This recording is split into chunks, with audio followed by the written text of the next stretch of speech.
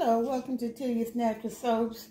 Today I am stamping my bars of soap. This is my Versace type for men. And here's my stamp.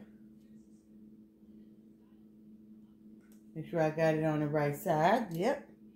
So I like to stamp my soaps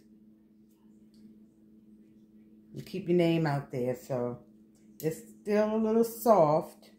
I was trying to wait. Let me see if you can see it. See right there. And I'm going to actually get a bigger stamp so I can see the things a little better. When I ordered this, I thought the front, there you go. I thought the front was going to be big, but it wasn't. So things happen.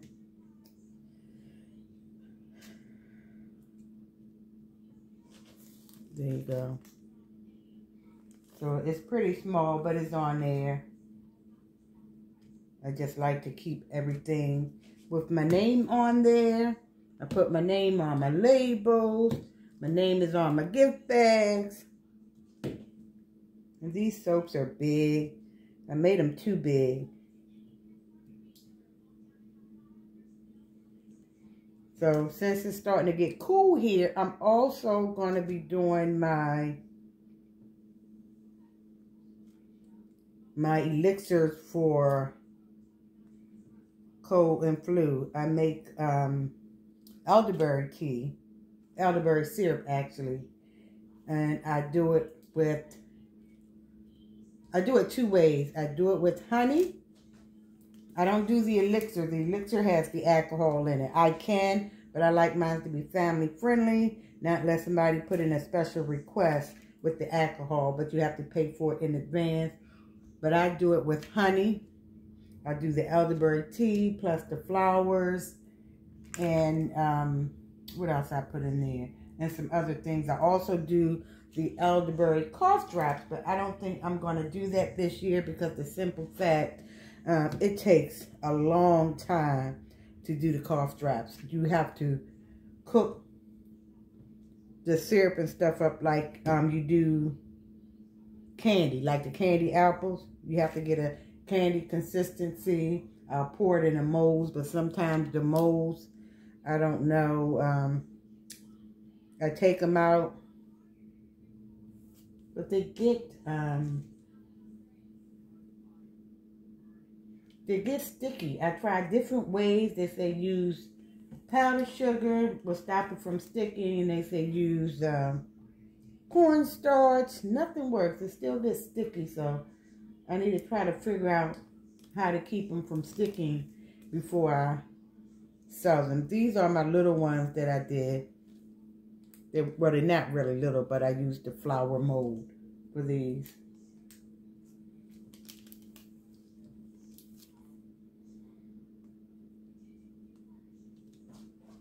So, and here's one. This is my cool water type, and because it wasn't enough to fill up, I put the rest of the Versace on that. So I'm going to save that one for my husband. And like I say, here's the, just write on a piece of paper what the soap is and when it's ready. Normally I put what colors I put in there, but I already have my labels already pre-made, so I don't have to add that on the labels. Here's my cool water.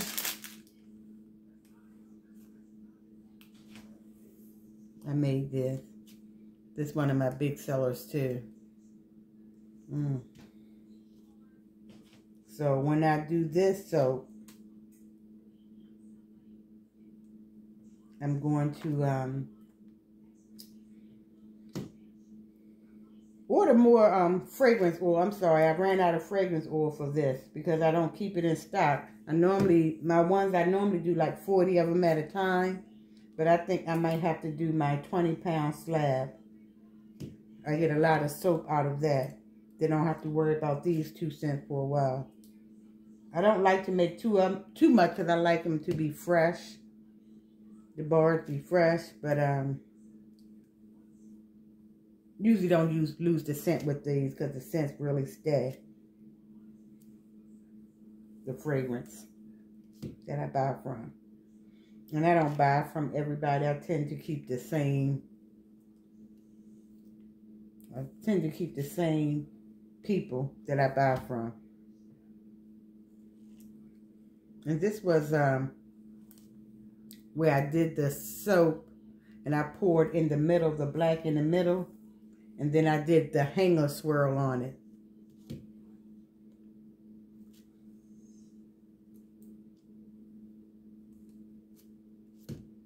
I have a friend who buys this for her husband all the time, and she's so silly.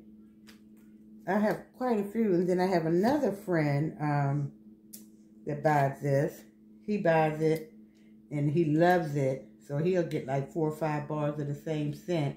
And then he told me his wife told him he couldn't wear it, he couldn't go outside like he was 2 because she didn't want anybody to smell him because somebody walked up on him and asked him what was he wearing.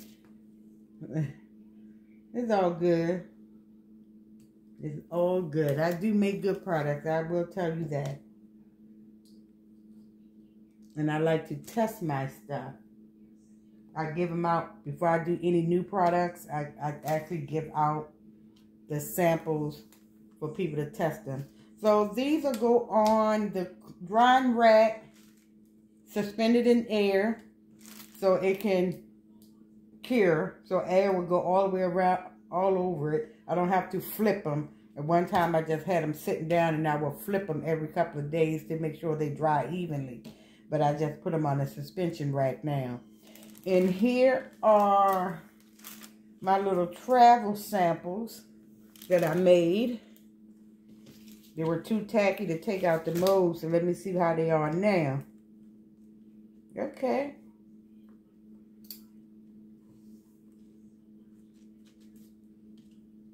So what I'm going to do, I'm going to pop these out and I'm going to let them dry.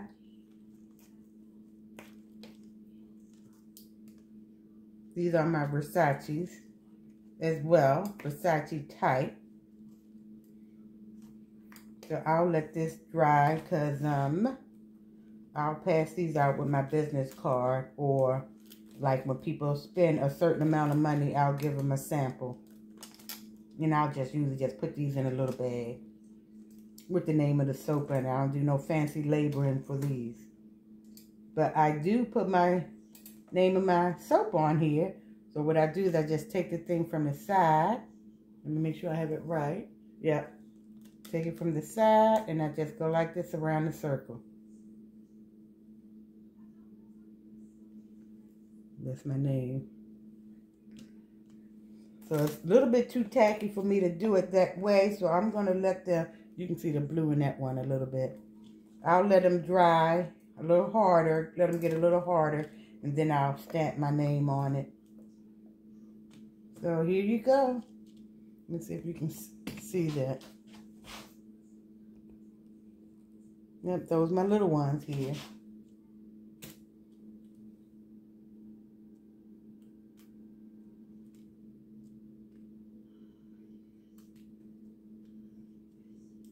Okay, don't forget to like and subscribe. If you want to look at or purchase any products, go to www.tellyousnaturalsoaps.com. You will see my business website in the bio. Thanks for watching. Toodles.